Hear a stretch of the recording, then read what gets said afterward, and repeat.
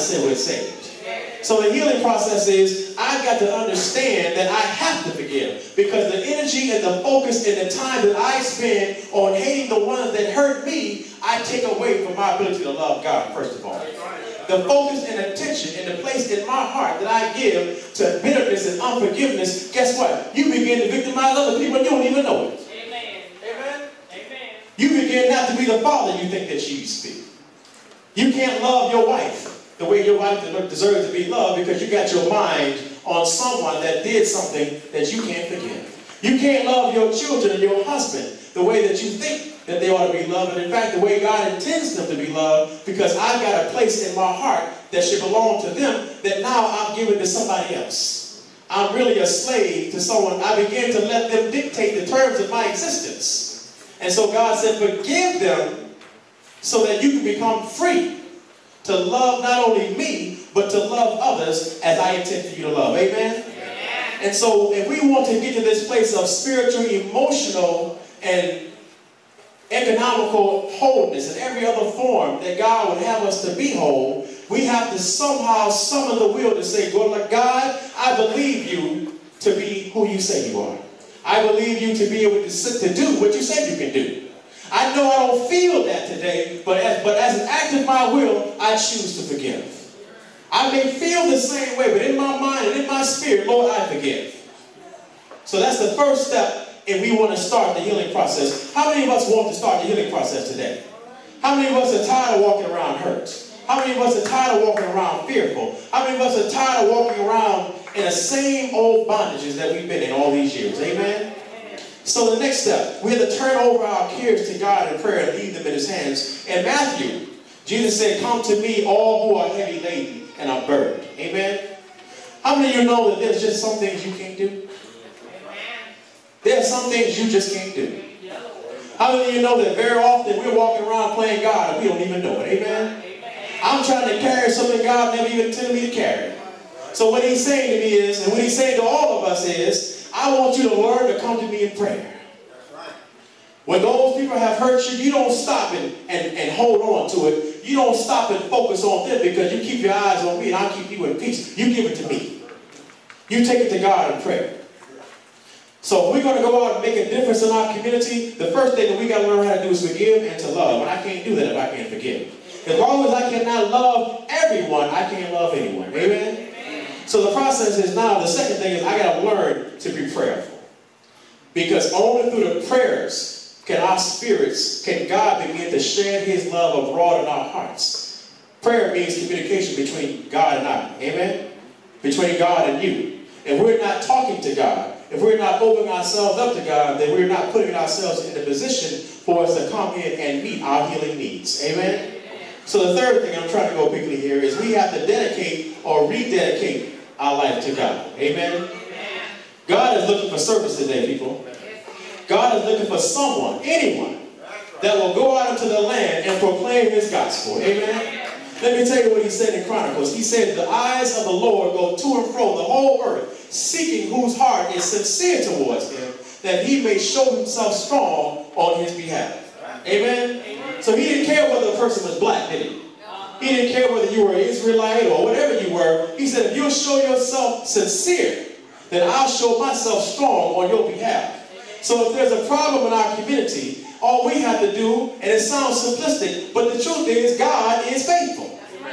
And so all we have to do is have the sincerity of heart and the courage to go out and believe God to do what it is He said He will do. But are we sincere? See, that's the first thing you got to ask yourself. When we see a condition in our community that's not changing, don't complain. Look in the mirror. Don't complain. Don't go pointing the finger at pastor. Don't go talking about what Amos O'Neill ain't doing and the city councilman ain't doing. Don't go talking about what the school teachers ain't doing. What are you doing? Am I sincere? Am I sincere? Because He said He's looking for anyone that's sincere, and He'll show Himself strong on His behalf. So if He's not showing Himself strong on my behalf, I'm the problem. Amen? It ain't the problem around me, I'm the problem. And that's why we're here today, so we can solve the problem. Amen? So I have to rededicate or dedicate my... We're in different places, some of us. Some of us have been professing faith for 20 years and are still in the same place. Some of us are professing faith for 2 years. Some of us have yet to come into faith. And that doesn't make anybody better than anybody. But what that means is we're just in different places. But wherever place that we're in, we have to come to terms with God today. Amen? Amen. And before we leave here today, what I'm looking to do is I'm looking for each and every one of us to make a commitment to God. Amen? Amen. To make a commitment that we're going to leave out and we're going to make a difference in our community. We're going to be sincere and we're going to show the world that God is willing to show himself strong on our behalf. Show himself strong on our behalf so that he can save our children. So, you know, Amos O'Neill said something that made a lot of sense to me. He said, you know, if you're the head of our household, and it's true, if you're the head of your household, you're not going to allow anybody to come into your house and do whatever they want to do. You're not going to let somebody just kick your doors in, take your family, take your kitchen, you know, take whatever they want to take. You're going to do everything that's in you to stop them. Then how is it that we don't do the same thing in our communities?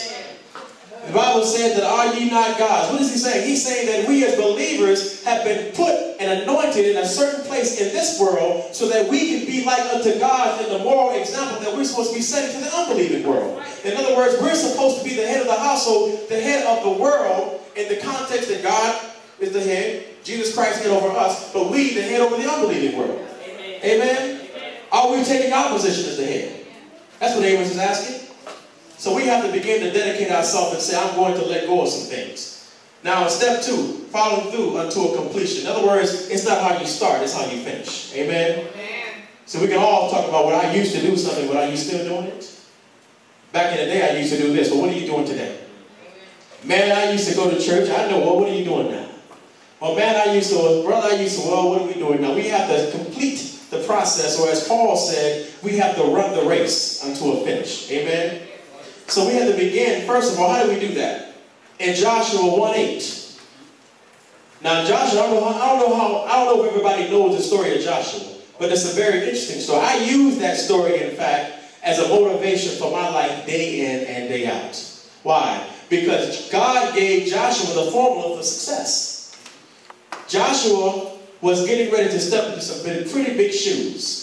You know, he was getting ready to step into some pretty big shoes. Moses was used by God to bring the people out of bondage. Amen? Amen. Moses was used by God to part the Red Sea. People seen Moses used by God to do things that have been unprecedented in the human history map. So here comes Joshua now, and I know Joshua must have been thinking, well, what in the world am I supposed to do then? And God told Joshua, only be strong and of good faith and of good courage. But then he gave him a formula for success, and that applies to us today. He said, Joshua, this book of the law shall not depart from your mouth, but you shall meditate therein day and night, that you may observe to do according to all that is written in it. And then, and only then, not before, will you make your way prosperous.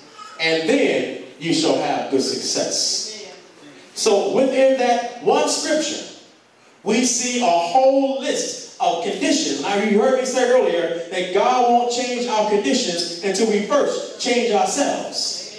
Now, if you want God to heal your land, you're going to have to change yourself. If you want God to begin giving us the power and motivating our young people, you're going to have to change yourself. If you want God to clean up your home, you're going to have to change yourself. Amen? Well, how do I change myself?